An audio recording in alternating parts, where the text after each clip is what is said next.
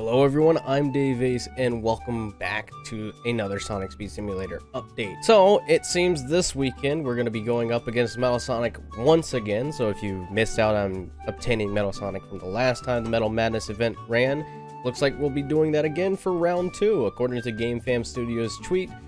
With the little recharge icon for Metal Sonic here, it does look like it's just going to be a rerun of the Metal Madness event. I'm not sure if they're going to be doing Stardust Speedway or something completely different.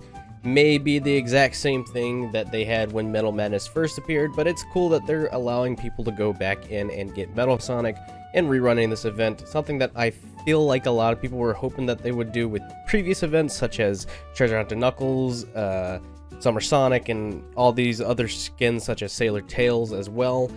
So nothing too big or new this weekend, I don't suppose, but we'll just have to wait and see. Let me know what you guys think of this in the comments down below. Are you excited for Metal Madness Round 2? Do you think it's going to be different? Be sure to subscribe and click that notification bell if you want to keep up with more Sonic Speed Simulator content or just content from me in general, and I'll catch you guys later.